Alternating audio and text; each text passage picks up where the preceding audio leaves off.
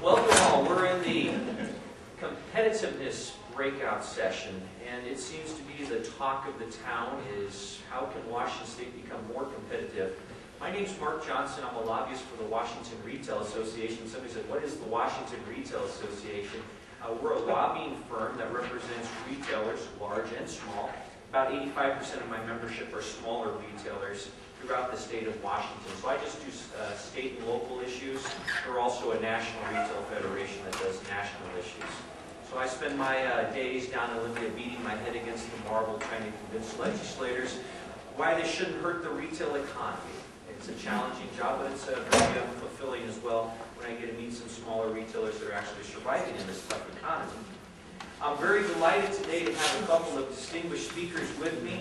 First, immediately, I have Patrick Connor, the new director, state director of the National Federation of Independent Business, the Voice of Small Business. And then I have the coordinator for the Washington Alliance for Competitive Economy, or WashACE, Dick Davis. And Dick also produces, if you don't have one of these, it's I keep it in my coat because it's so valuable in one of my briefcases. It's called the Red Book, Competitiveness. So he's perfect for being on this panel. It comes out every year, and it's chock full of facts about where Washington ranks.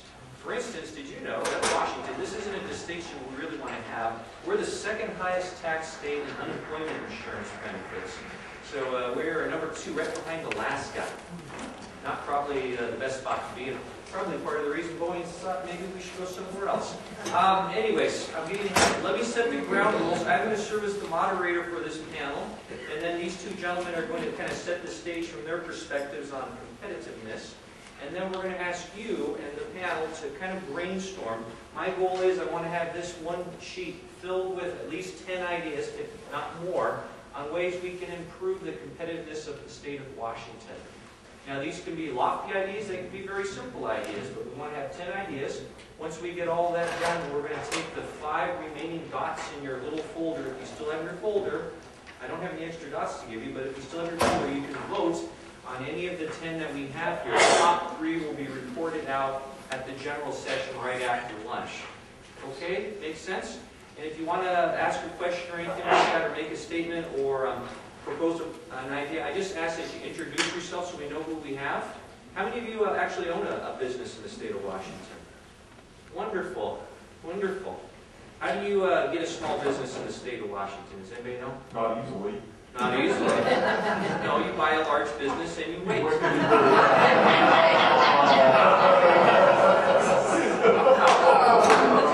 It's an old NFIB joke, yeah.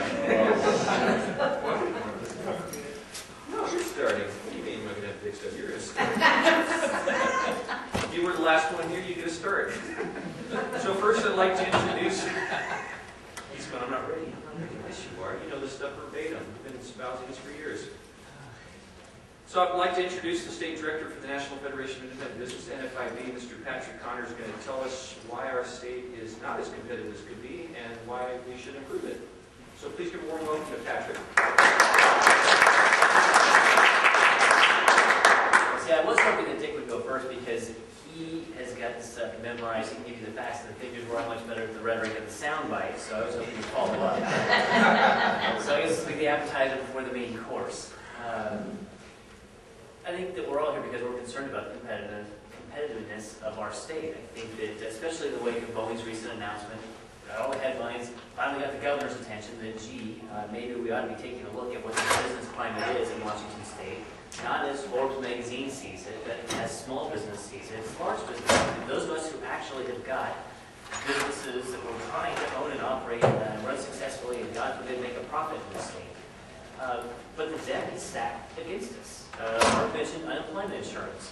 I guess the one bright side to us having the highest or second highest benefit package and accordingly the same amount of highest taxes is at least our trust fund isn't upside down. There are about 20 states that have blown through their reserves of unemployment insurance and are now borrowing money from the federal government in order to continue to cut unemployment checks. And we're in a situation that for us is very good. We've got a healthy reserve for the time being, but the Employment and Security Department has got some ideas on how they can tax all of you just a little bit more so that they can get some more money from the federal government.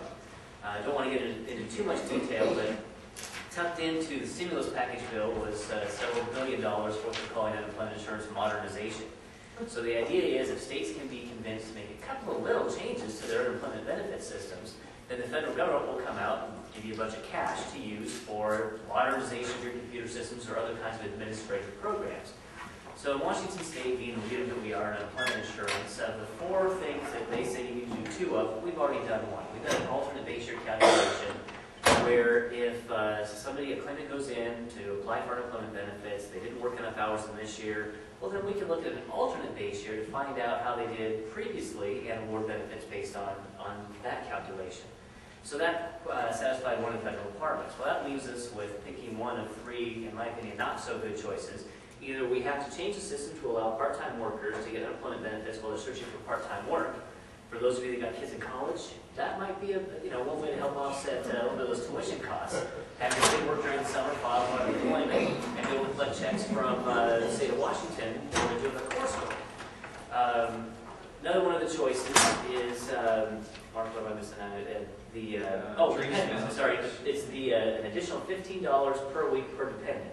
Spouse, children, other dependents in the household. We've seen how well that works in our workers' comp system. One of the biggest reasons workers' comp is so difficult to administer is that for each workers' comp claimant, the State Department of Labor Industries has got to go out and figure out how many legitimate dependents does each claimant have in order to give them a bump on what their benefits are. So we're talking about unemployment, so you got 2 people making the same salary for the same company, both get laid off. Does it really make good sense from a point of fairness or good public policy that the single person is going to get paid a certain lump sum, but the other worker who's got a spouse and other children will get more money? And the more you add the benefits, the more difficult you make it to administer the process, the more it's going to cost all of us. So I think those 2 are probably non-starters, but you never know what the legislature really going to go.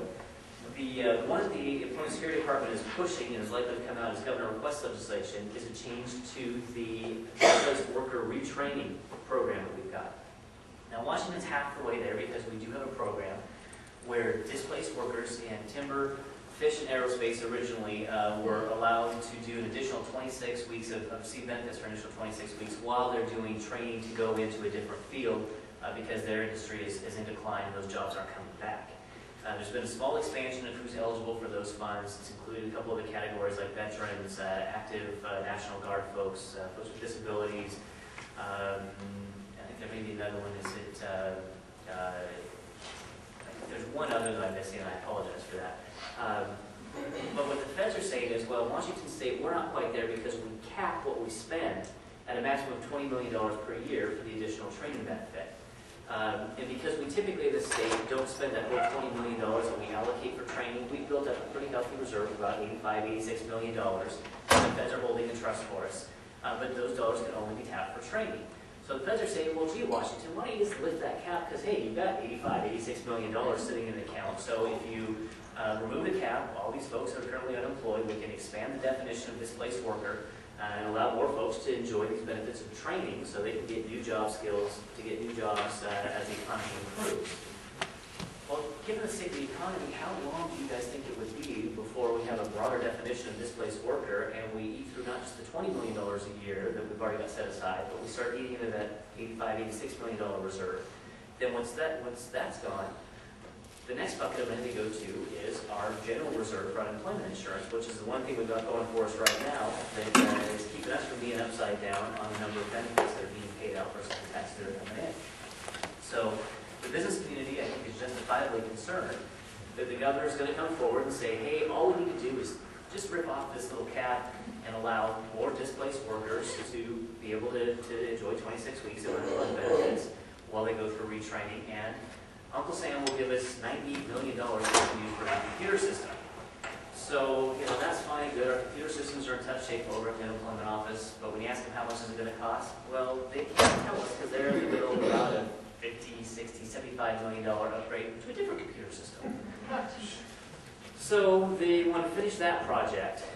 So they want to raise your taxes. And did I mention that any of these changes have got to be permanent? So it will be permanent changes, which are likely to have increased costs, which means increased taxes in the system later on, because we've got a nice little mechanism in our unemployment system where once we hit a reserve of 10 months or less, it automatically triggers an increase in unemployment rates, tax rates. So all of you will be paying perpetuity in order for the department to access one-time funds for computer programs and other overhead costs. So from the business committee's point of view, we don't think that makes us more competitive. We think it puts us down the path towards less competitiveness. And just because it was mentioned earlier on, folks talking about Boeing and unemployment insurance, we've had the vice chair of the Senate Commerce Committee, Labor and Commerce Committee, come out and say, well, Boeing is being foolish going to South Carolina because South Carolina is one of those awful states where their unemployment system is upside down. They're borrowing money from the feds. They're going to have to raise their rates. In fact, they could have to maybe double their rates in order to be able to bring in enough tax revenue to repay the federal government and to replace their trust fund. Well, the interesting thing about it is, even if South Carolina doubled their insurance rates, it'd still be half of what you all are paying in Washington State. So, is Boeing really that foolish moving that second line over there? Maybe not. But unemployment insurance is only one of many, many areas where Washington is a national outlier. Touch on minimum wage. I was just going to head in that direction, sure. We also have the distinction of being the nation's leader in minimum wage. So we're at $8.90 an hour? 8, 7. I don't pay minimum wage, so that's like We've lost track of it. But the 855. I think I have these numbers memorized. Luckily, I've got good members there to keep me honest. So 855, and we are the highest in the nation because the sort of price index is actually going down. Inflation's down for the coming year. Those of you that have got minimum wage workers or have a wage tied to the minimum wage will get a little bit of relief the next 12 months. There's not going to be an increase. Not going to be a decrease either. Some folks thought that maybe if inflation goes down, the minimum wage would go down, but that's not the way ours works. It's a one-way elevator ride up. We just happen to stop at the floor that will keep us here for the next year, and then as the economy improves and if the CPI continues to go up in future years, so too will our minimum wage. And I don't think anybody here honestly thinks that the legislature, with its current makeup, has got any interest whatsoever in changing the minimum wage structure. When the business community has come out and said, well, what about a training wage? What about giving us some flexibility on what we pay for younger workers, for the high school and college kids that work part-time, work summers, do seasonal work, break on those kinds of things? The legislature has flat said no. So I don't see where there's much opportunity for us absent a ballot measure. And given the fact that we did the minimum wage increase based on an initiative, I don't have a whole lot of hope that that's going to change. Workers' compensation, we've also seen in the news lately that for next year, all of you get the benefit of paying an additional $117 million in increased workers' compensation taxes. Why? Is there more work for them to do at L&I? No. In fact, since 1990, claims are down 52%. Your taxes, though, have gone up 50% in just the last 10 years, and with the latest 7.6% average announced increase, that pushes that closer to 60% more that you're going to be paying in workers' comp. By way of comparison, Oregon is enjoying its 19th year in a row, I believe, of either no increase or reduction. Part will kind of say, well, Oregon does it differently. They base it on payroll, so as all of you pay more in payroll to your workers, you're also paying more in taxes, so they haven't had to change the rate. Well, that's one way to look at it, but you can compare what folks are paying in Washington State versus what they're paying in other states, and there are huge differences. Had a member that a small manufacturer contacted us that said, based on their calculations, they would pay $36,000 less just in workers' comp taxes if they relocated to the other side of Columbia. And it makes it difficult to argue what people should say in Washington when you can take an employer 10 employees or less in the manufacturing industry, and they get paid $36,000.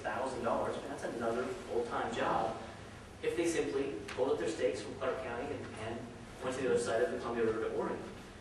So what's Washington doing to address these things? And so far, the answer has been not much.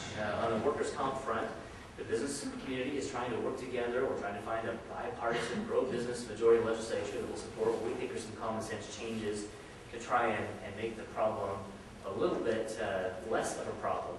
But more and more of us, and a lot of my members, are saying that we need to take a serious look at privatizing the Department of Labor Industries. And in fact, there was just a series of hearings around the state where L&I went out and asked folks to come in and testify about the proposed rate increase. And person after person after person that got up, small business owners like all of you, said, hey, if L&I was doing a good job, we'd be willing to pay more. But the bottom line is, if you're not getting the job done, your own data shows it, we're tired of paying more, we need a private option. So in a case where you got a state-run healthcare system in L&I, we need a private option, keep the public option solvent, let alone trying to keep them honest and make it competitive. So we're an outlier in unemployment insurance. We pay the most in taxes, we pay the most in benefits. We're the highest in minimum wage across the country. Workers' compensation, we are the second highest now in benefits paid. There's arguments over whether or not our taxes put us in the top 5. But basically, in all of those categories, Washington is the leader and not in a good way. And what's it doing to us? It's driving businesses out of the state. It's stifling innovation, creativity, and new entrepreneurs who want to start a business because it's an uphill battle. And unfortunately, there's not a whole lot of silver lining to those storm clouds. The governor rushed over a tissue to Boeing at the last minute at the aerospace conference a few weeks ago when before they announced that they were going to go to South Carolina, and said, well, gee, you guys are concerned about workers' compensation? Maybe I can add it to my agenda. Within hours, a press release went out, an editorial op-ed ran, and several papers, Seattle Times carried it in particular, from the House and Senate chairs of the Labor and Commerce Committee saying everything's fine. Our workers' comp system is the envy of the nation. We are a low-cost, high-benefit state, and why is that? Well, because L&I does such a good job. They don't have to pay brokers, they don't have to pay agents, they don't have to pay advertising, and they don't pay all that overhead that the private sector does. So everything is fine, just shut up and pay $117 million more. But the one thing we're going to do is we're going to reform the retrospective rating programs. So for those of you that maybe haven't been involved with a trade association that has a retrospective rating program or a retro program, essentially what that is folks in a specific industry are able to pool together, and the department tracks the amount of premium they paid to L&I for workers' compensation. And if at the end of the 3-year look back, you have paid more in premiums than have been paid out in claims, the state will rebate a portion of that difference. And then the trade association keeps a little bit for the cost of administering the program, and then they give the rest back to you, the members of that program. We've seen great advances in workplace safety as a result of these programs. They're a resounding success. We've seen tens of millions of dollars in revenue returned every year to these programs. But the problem is that those in the majority, and those that are running the department, don't like how some trade associations are spending some of those refund dollars. So they're, through the regulatory process, they're going through and systematically disassembling retro program. So again, when you've got something that's working, the state sees that they don't like the outcome, they want to do something about it, in this case, take it apart. So, the one bright spot, retro programs, in an otherwise dismal workers' comp environment, likely to go away or certainly be less frequent than they have in the past, unless we do something to change L&I. And again, my opinion is the best way to change it is to get rid of it. So, I don't know if any of you think that would be a good idea. We'll see if it makes the list. How am I doing on time? You're doing great. One more minute. Oh, well, one more minute. So those are 3 areas where we're outliers. We talked a little bit about healthcare. We just spent a session on that. But there again, Washington State leads the nation in terms of government programs and costs and the lack of affordability. So my humble opinion, where government gets involved, what we've seen is less innovation, less creativity, less competition, higher costs, and fewer opportunities for all of you to grow your businesses or for future entrepreneurs out there to decide that Washington is the place that they want to be. But maybe Dick has got a little rosier prognostication show. Turkey.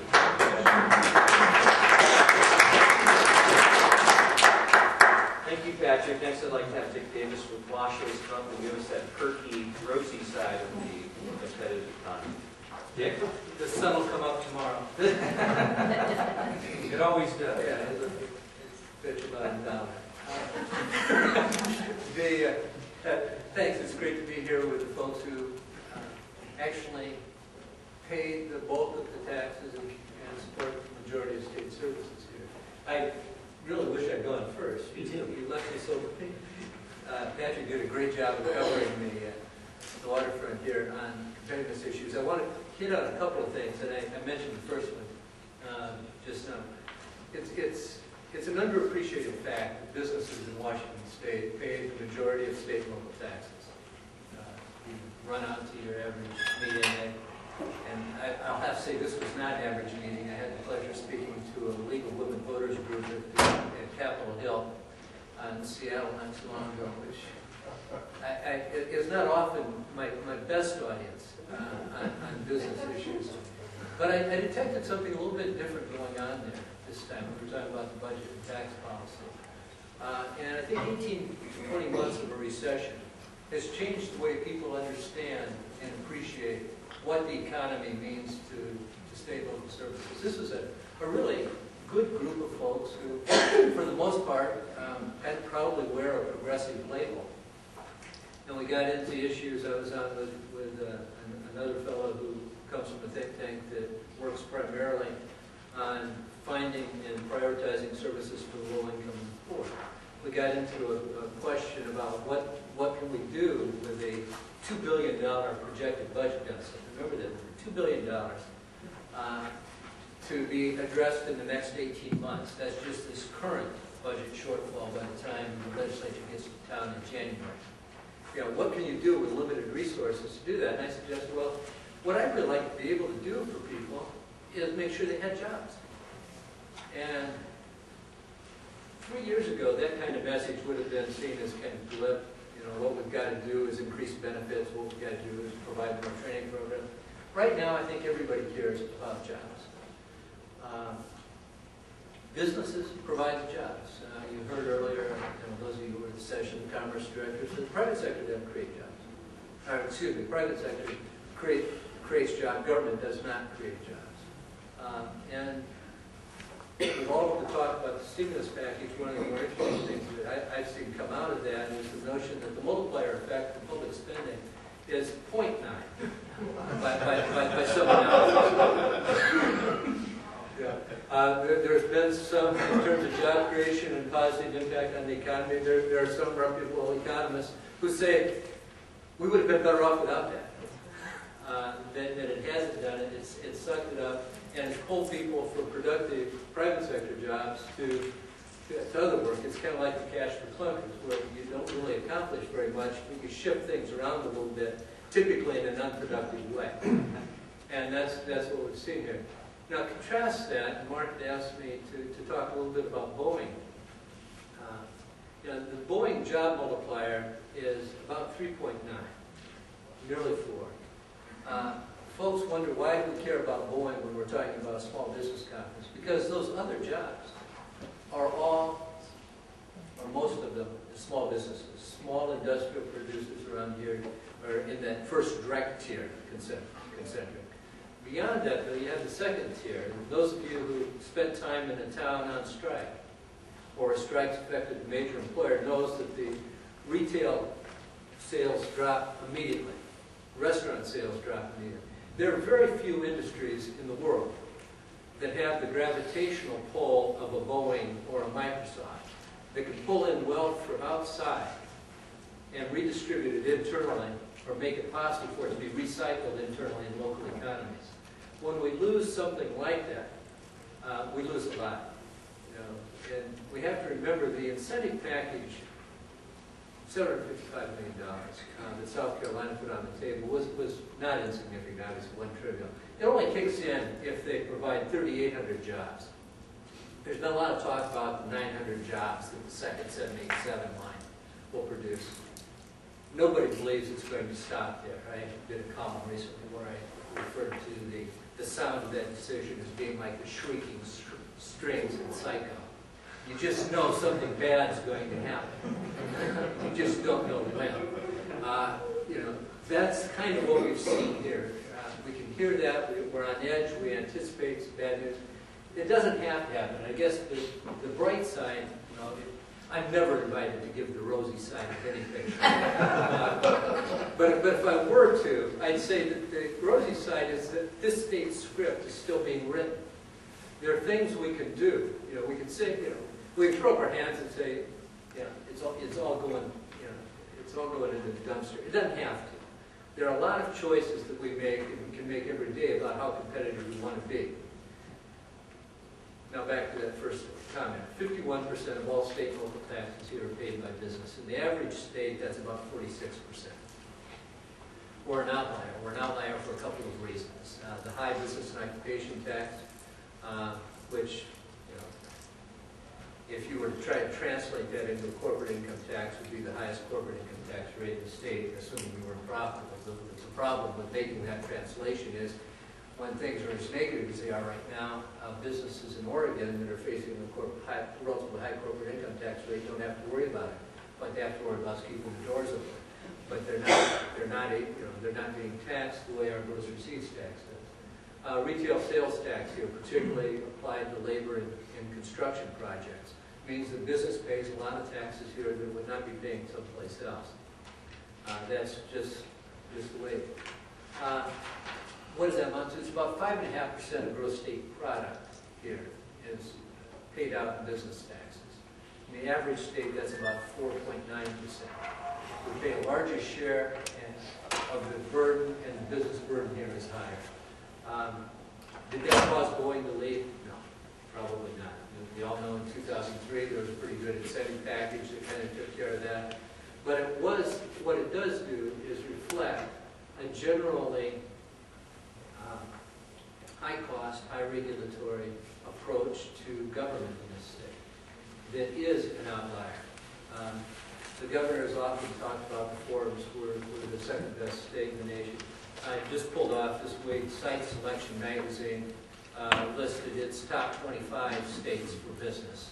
They do this on the basis of business growth, business activity, and a survey of people who actually make site selection decisions.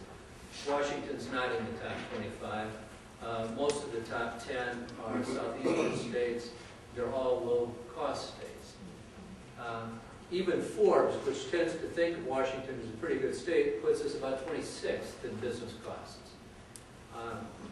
There's been a theory in our state, and you look at California to see it writ large, it's what's called the high tax, high benefit model. You pay more for good public services here, and the other part of that contract is, as a result of paying more, you get better schools, you get better hospitals, you get generally better benefits, better health care. Where the model has broken down is states that have pursued it, generally coastal states in the Pacific, in the Northeast, and in the West Coast, have kept half of the deal. The taxes have stayed pretty high, but when you do a direct benefit comparison, you're finding increasingly that the benefits in those states are no better than they are in the low-tax states. Texas being the primary example. If you took the job creation out of Texas, it would be in pretty bad shape nationally right now. This has been, and Texas ranks high on the site selection model. Patrick mentioned workers' comp and unemployment insurance. Very high. Actually, you could increase South Carolina's unemployment insurance taxes 2.5 times before they hit ours. And the benefits are high. What I fear is that as we approach choices, we'll be making some wrong choices. It's low cost for a legislature that's facing a $2 billion deficit to make promises out of dedicated funds like the Unemployment Insurance Fund and Workers' Compensation Fund. They don't have to go for a general tax increase. These things tend to be under the radar. They tend to affect businesses quietly and broadly distributed in the community. And one of the consequences we'll see more people leave quietly. Boeing has the advantage of being a headline departure. What we don't see are all the businesses that are going to quietly follow, so locate near what they might see as the new big aerospace cluster. You spend much time in the southeast and the auto corridor through Tennessee and the Carolinas, Mississippi, Louisiana. Everybody laughed 20 years ago when Alabama spent millions of dollars in tax incentives, biggest in history, to land the Mercedes-Benz plant. You look around it now, and what you've got are dozens of suppliers, tire manufacturers, industrial manufacturers, all following that. They didn't all make big announcements when they left the state, when they left Michigan, or most of them did. What they did was quietly pack up and go where they could pursue a profitable opportunity.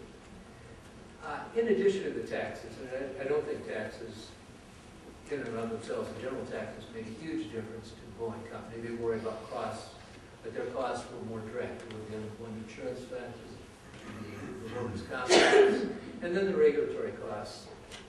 Beyond that, though, there's the very direct message that the legislature sends in terms of how it evaluates what's at risk. In this last session, Patrick and Mark and others worked very hard to get a very common sense unemployment insurance reform passed. It didn't happen until literally the 11th hour of the last day of the legislative session. It took too much effort to accomplish too little in the middle of a deep recession. Yeah. And that's a message that every business in the state comes away from. Why is it so hard here to do the right thing? Overlaying that effort was an unprecedented attempt to pass something that the employer community called the Employer Gag Rule. Labor called the Worker Privacy Act. It was kind of dressed up in a lot of silliness that it was going to prevent you as an employer from having a conversation with your employees about religion, politics, or, by the way, union organizing. The proselytizing in the workplace has generally been on hold in most places for quite a while. There's plenty of legislation and constitutional protections on all of that. There's plenty of stuff about, talking politics. You just don't do very much of that. But having what they call a captive meeting, captive audience meeting, where your employees are required to come and listen to you talk about United Way campaign, maybe. Or if somebody's trying to unionize your plant or your place of business, your hotel, retail establishment. On the clock, that's also governed by federal law.